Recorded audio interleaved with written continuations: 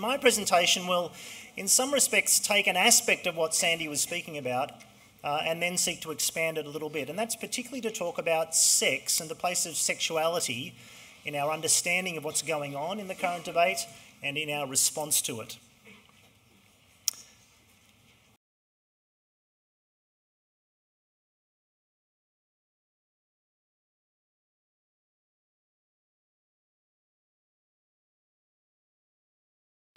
A belief that was held by virtually all human beings for centuries has been rebranded as bigotry, something that no longer may be expressed in polite circles. That belief is that marriage is something that occurs between a man and a woman, or between a man and many women. The idea that marriage is a union of opposite sexes. This was once seen as a perfectly normal point of view. Now, in the historical blink of an eye, it has been denormalised, and with such ferocity and speed that anyone still brave enough to express it runs the risk of being ejected from public life. Does it feel that way to you? Does it feel like it's changed in the blink of an eye? It does, doesn't it? It feels like one of those bouts of ferocious collective madness that sweeps through a society, that seems to come from nowhere. But of course, they rarely come from nowhere. And in this case, it's not so hard to see where the seemingly sudden revolution has come from, and that's what I want to dig into over the next few minutes. It has its roots in another seemingly sudden revolution that took place about 50 years previously, the sexual revolution of the 1960s. Now, I was born in the 1960s. I was just a little young to have much to do with the wild and crazy life of the 60s. But by all accounts, it felt rather similar to what's happening now, a seemingly sudden change of attitudes and behaviour that swept through Western society. The standard narrative of the 60s, of course, is that the stuffy, repressed, oppressive attitudes to sex that prevailed, especially in that most dreadful of decades, the 50s, were cast off, and that people now felt free to explore their sexuality, to have lots of sex with whoever and whatever they wanted, and to become more authentically themselves as they did so. Now, it's always hard to know how accurate these big, sweeping summaries and narratives are of cultural movements, especially as that period recedes into history, but there's no doubting that something changed in the 60s quite rapidly and radically. For example, in the early 1950s, around 5% of girls 16 and under reported having had sexual experience or had sexual intercourse. By 1973, that figure was 30%. By 1989, nearly 60% of American high schoolers professed to having had sexual intercourse by the age of 16. That's a massive change in a very short span of time. And it's not just behaviour, but attitudes changed also very rapidly. In 1965, nearly 70% of Americans under 30 said that premarital sex was always or almost always wrong.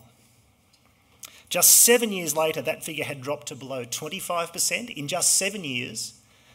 And by 1990 in Britain, the comparable figure was down to 6%. What would it be now? The judgment that premarital sex is always or almost always wrong. What drove this sort of change? As Sandy mentioned, no doubt the availability of the contraceptive pill is widely credited as having a tipping point effect.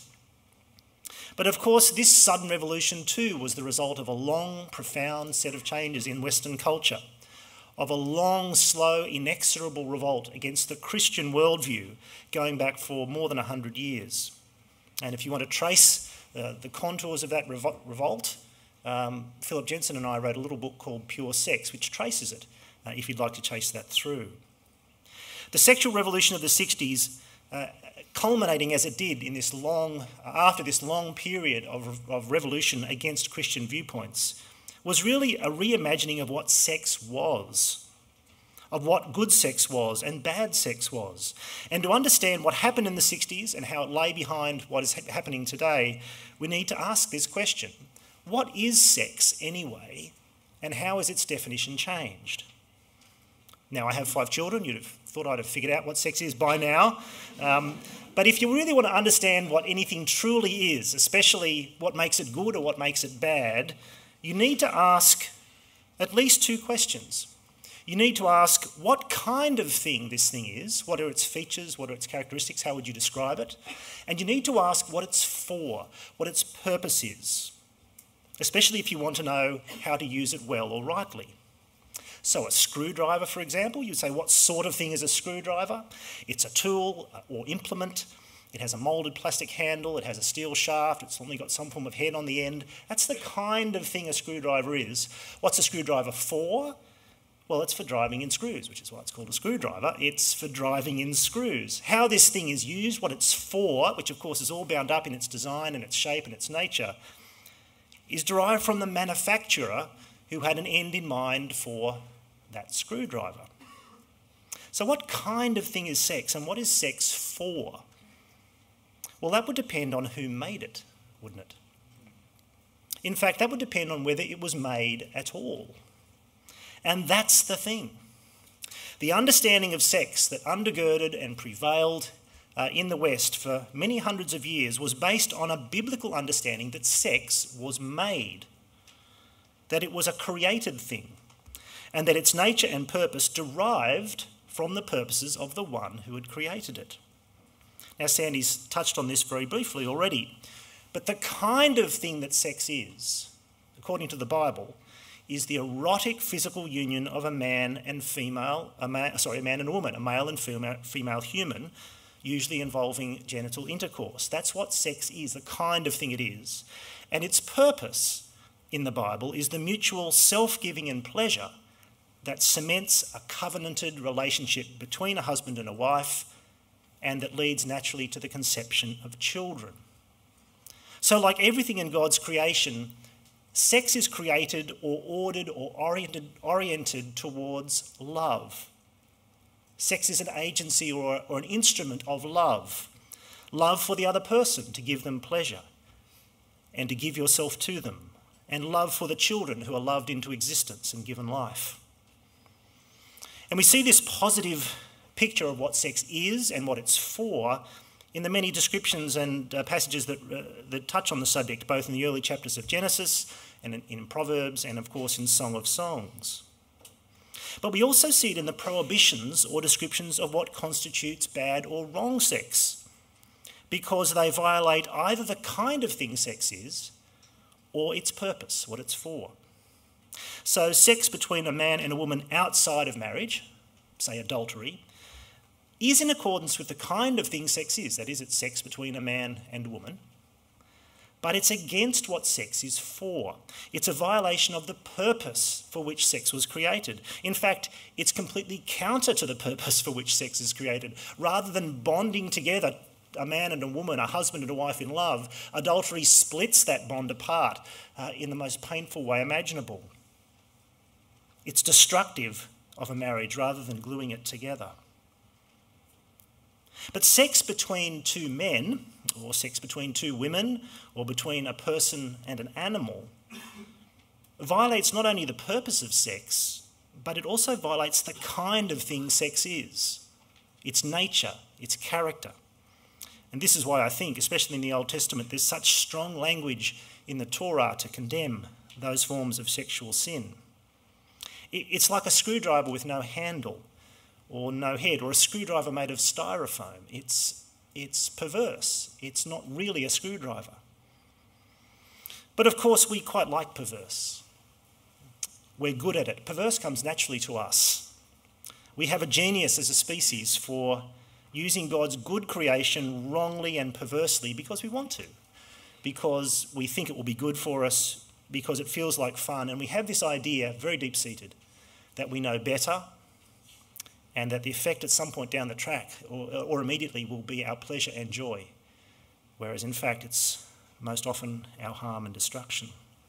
And this, of course, really is the essence of sin as the Bible defines it, from Genesis onwards.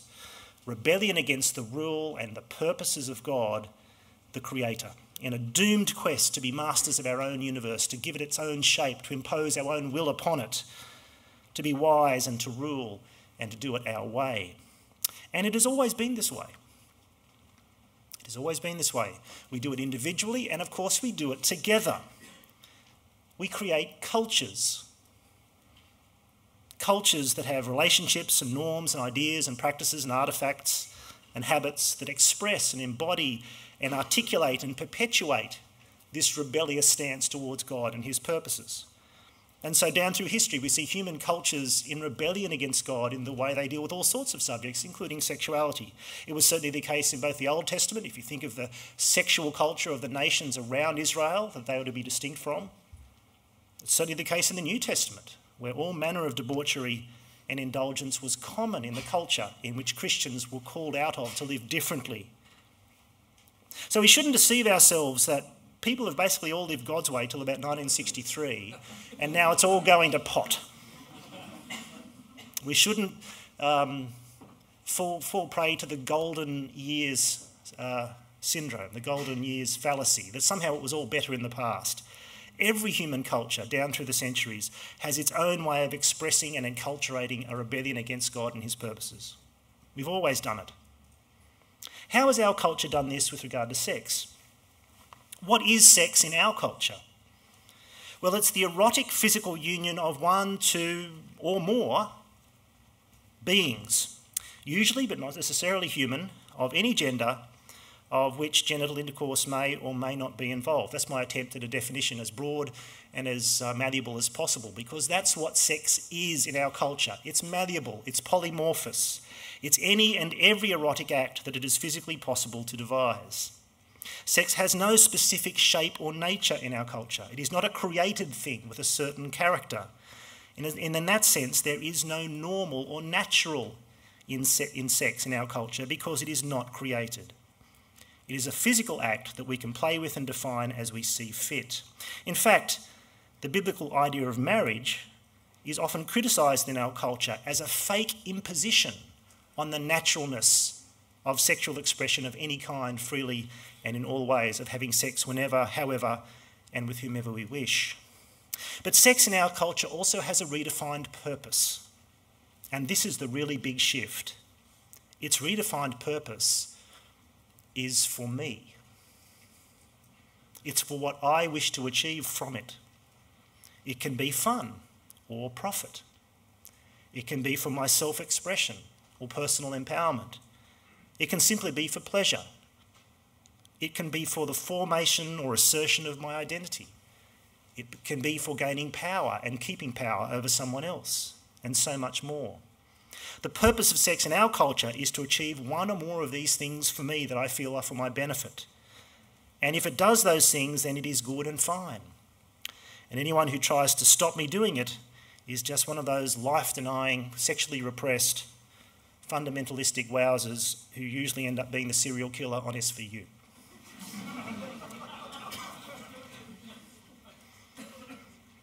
In this culture, people of the same gender having sex with each other is perfectly normal and legitimate. It has to be, because of how we have come to define and think about sex as a practice that we form malleably as we wish. It is just one other way that someone might utilise or express their sexuality, as we put it, as a means to personal happiness and fulfilment. Like the rest of the material world, it just is. It's just something that exists, and whatever meaning or purpose or significance that it has is that which we impose upon it ourselves. And so the seemingly rapid change of view on homosexuality is just the natural consequence of the seemingly rapid changes that took place in the 1960s. A new normal has established itself in which sex is redefined as the autonomous personal pursuit of pleasure, identity, experience and fulfilment on my terms. And this is why the ultimate faux pas today, even worse than saying that you are against same-sex marriage, is to say that homosexual sex is wrong and immoral. Of course it is wrong and immoral. It was 50 years ago when most people in our culture thought it was, and it remains so today, even though a larger number are now thinking that it isn't.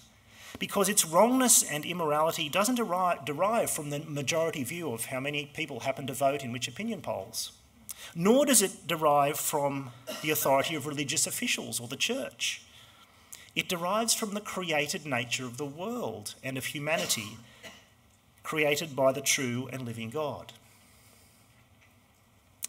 But if you want to offend nearly everyone today, just say that homosexual sex is wrong.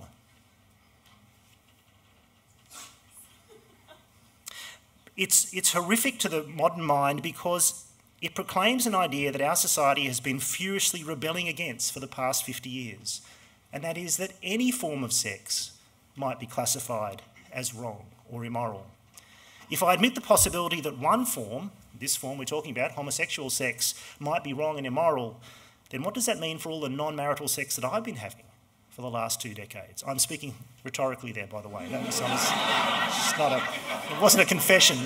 My wife is here in the front row. I just wanted to make that clear. Well, that brings us to how we're going to respond. If you're wondering where we are on our outline, I'm up to the bit that says rethinking our stance.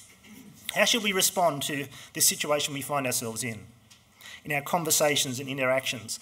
The first step is clarity, and I'm assuming that's why you're here tonight, and I'm glad you're here tonight. We have to be clear in our thinking. We have to be razor sharp in our thinking on this question, because what's happening at the moment is that two worlds are colliding. Two diametrically opposed worldviews are coming into direct conflict. They've been in conflict for a while, but as often happens, a particular issue brings it to a point where that conflict is very visible and unavoidable by everybody.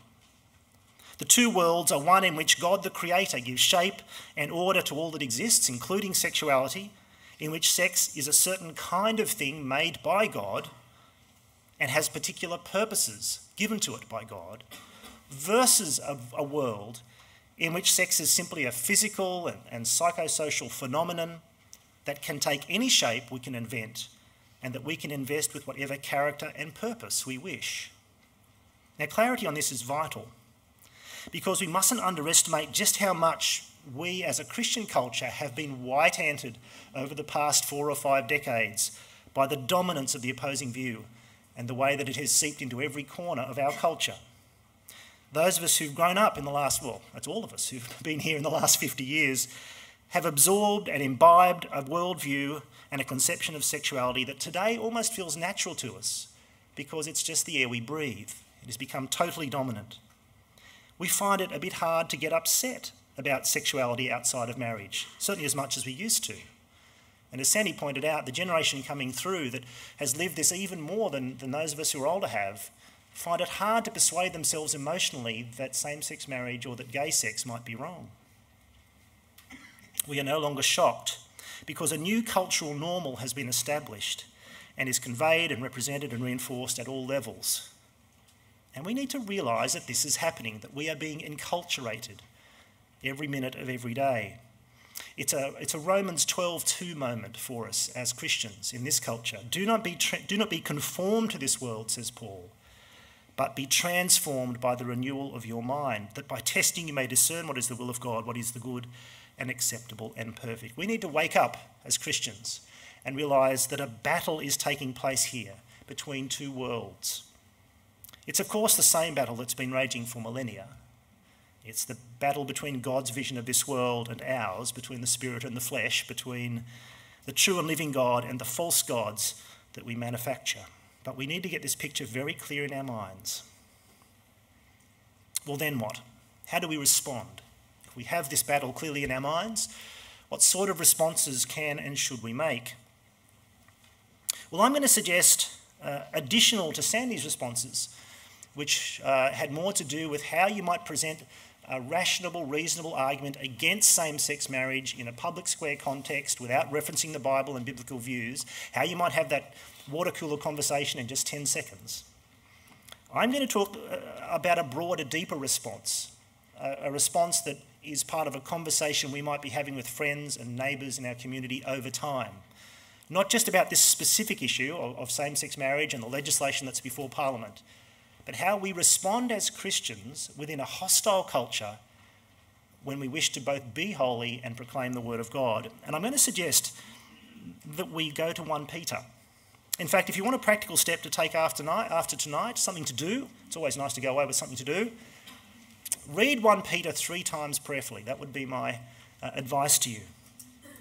And pray that God would write it on your heart, because 1 Peter is a superb picture of a Christian community in an alien and hostile environment, in an idolatrous and immoral culture, with the challenge of living and speaking in a context that is aggressive and difficult. 1 Peter is a wonderful book to read And I'm just going to highlight 3 passages briefly from 1 Peter, and from them give 3 particular kinds of responses that I think we can make as Christians in this current context. And the first is from chapter 1 in 1 Peter. I've thrown it up on the screen. Peter says, "As obedient children, don't be conformed to the passions of your former ignorance, but as he who called you is holy, you also be holy in all your conduct, since it is written, you shall be holy, for I am holy. And if you call on him as a father who judges impartially according to each one's deeds, conduct yourselves with fear throughout the time of your exile, knowing that you were ransomed from the futile ways inherited from your forefathers, not with perishable things such as silver or gold, but with the precious blood of Christ, like that of a lamb without blemish or spot." Peter says you've been ransomed and rescued from that futile, rebellious, unholy way of life to live that way, and so keep living that way. Keep your distinctiveness. That's what holiness means, of course, because it was in order for you to be distinctive, in order for you to stick out like sore thumbs, to stick out like lighthouses, that you were delivered out of the folly you were trapped in. So fear God, he says. Remember who it is who saved you and why. And be holy as he is holy. Don't cave in.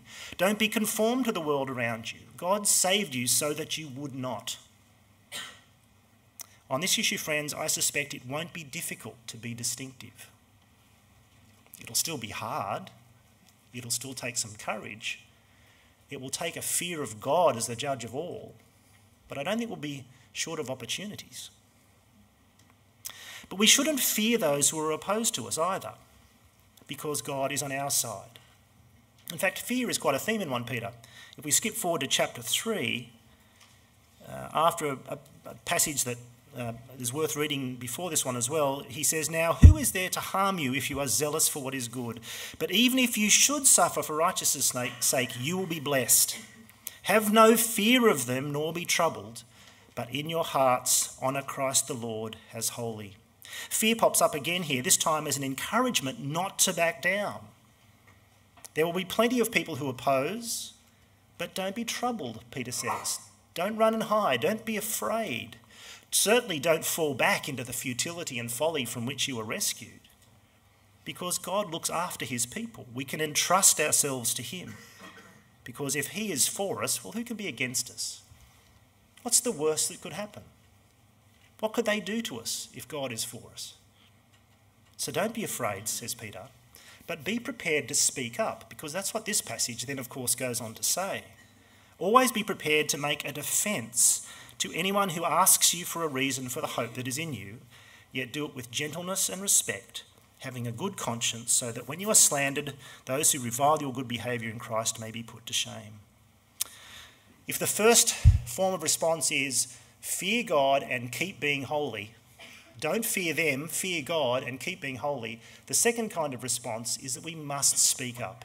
We must be prepared to offer a reason for the hope we have, because to be one of God's holy chosen people, one of the royal priesthood, is to be a proclaimer. That's what Peter says in chapter 2, you'll probably remember. He made us his chosen people and made us a royal priesthood so that we might proclaim the wonders or excellencies of him who called us out of darkness into his marvellous light. That's 2:9. And Peter wants them to be ready to speak and to give some thought as to how they're going to answer for the hope that they have, which I assume is why you've come tonight, to consider how it is I might answer when that conversation inevitably occurs. Given what we've seen tonight, I would say that your answer needs to have at least 4 components when you give your answer. I think you need to start at creation. I think you need to step back 1 or 2 steps and talk about whether this world is created or not, whether there is meaning and purpose built into the created order or not, because that is most likely what divides you from the person you're speaking to. You're on 2 different planets. You're on a created planet. They are almost certainly on an accidental planet without meaning or purpose or absolute values if they're a normal member of our culture.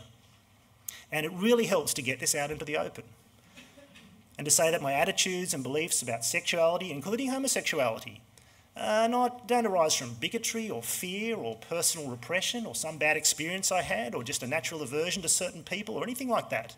They're rooted in the fact that I think this world is created, and I suspect you don't. And this is why our views diverge so wildly We live on different worlds. I think our second response should be blasphemy. I'll tell you what I mean. This is not just an accidental planet, of course. It's a planet in rebellion. It's a planet of false gods and of lies. It's a planet of idols. And as in the time of the New Testament, which is very much the same, the fundamental response to a false god or to an idol is to blaspheme them, to proclaim in their place the truth of the gospel, to point out the falsity and untruth of false gods and idols. That's what Paul did in Acts 17, of course, in Athens. Very thoughtfully, very engagingly, very cleverly, but unremittingly and scathingly, he pointed out how false and hollow their idols were, and proclaimed to them instead the true and living God, whose creation we all are, and who has sent his Son to die and rise from the dead as the ruler and judge of all. We need to come out and say things when the opportunity arises, and when we can, and when it's appropriate, that our culture and our friends will regard as blasphemies. We need to be prepared to say quite openly that we believe that same-gender sex is wrong and immoral, that it's an offence to God, and that like all the other acts of rebellion against him that we all do, it cuts us off from God. Now, there are all sorts of excellent reasons being put forward today as to why same-sex marriage ought to be pursued in our parliaments, and Sandy has outlined many of them very well and excellently, but we need not stop there, I don't think, nor should we dance around this point, just because we don't want to be seen as that guy. You know, the appalling, bigoted, self-righteous guy, the dinosaur guy who believes in the Bible. But friends, if we proclaim the cross and resurrection of Christ and call on people to repent of their sins and put their faith in him, we're already that guy. And so we need to name the elephant in the room sometimes in our conversations, that same-gender marriage is a perverse and wrong idea because same-gender sex is a perverse and wrong idea, and wrong behaviour rather. Now you may say, and rightly so, if we take this rather brave step in our conversations and declare homosexual or same-gender sex to be wrong and immoral, won't that put an insuperable barrier in the way of people coming to know Jesus? Now, of course it will, but it's perhaps better to think of it as identifying the barrier that is already there in them coming to know Jesus. Because there will be no coming to know Jesus without an acknowledgement and understanding of what sin is and what our sin is, whatever our sin is, and repentance of it. Of course, along with any declaration like that same-gender sex is wrong, must come the third component of our conversation, and that is that the good news of Jesus is that we're all in the wrong. That every wrong is paid for and every shame is cleansed. In other words, the current moment, just as the moment in 1 Peter was, and every moment in Christian history has been, is a gospel moment. That's what I want to encourage you to do. I want you to think gospel-wise about your conversations on these matters as on every matter. It's a chance to declare again how much we are all in the wrong with God, our Creator and our Provider and Sustainer, how much we all have our idols and our false gods, how we all take the good gifts of the Creator but impose our own will upon them, and how we're all cut off from him as a result, and that same loving Creator has sent his Son to crucify that rebellion and to die in our place and to rise to be King. That's our message. It's our fundamental message in every circumstance. It's the message we want to get to in every circumstance, whether it's privately or at work or in the public square. It's the message that is Christian. It's the Christian message. But notice there's a fourth component in this verse that's also extremely important, and that's the way it's done. It's done, as Sandy pointed out, with gentleness and respect. This is John 8 in practice, isn't it? It's speaking the truth plainly and openly, but it's doing so without aggression or anger or hostility. It's doing it gently, kindly, respectfully, plainly, graciously. And this too, I think, comes from a lack of fear. Aggressiveness, anger, hostility, disrespect, these very often stem from our insecurities, from our fears, from our desire to distance the other and to put up walls between us and to hide behind in our righteous place and to throw bombs across the parapets. But we have nothing to fear. There is nothing that anyone can do to us that amounts to anything at all. because our hope is in God and the resurrection of Jesus Christ.